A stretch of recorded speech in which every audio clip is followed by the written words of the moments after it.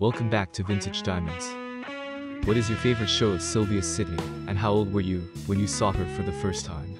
Let me know in the comments section. In today's video I tell you a few interesting facts about the beautiful Sylvia Sidney which you probably didn't know.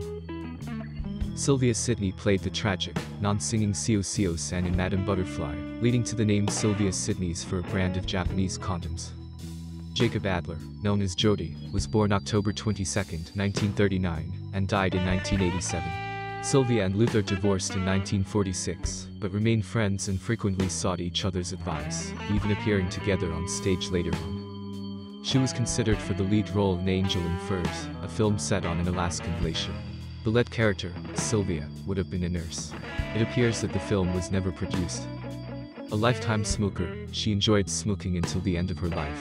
Despite undergoing chemotherapy to treat her cancer, she continued to smoke. The raspy voice she was known for was the result of a lifetime of smoking.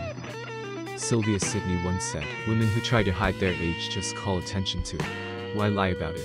I don't feel any younger. I don't look any younger. Somebody finds out about your real age eventually.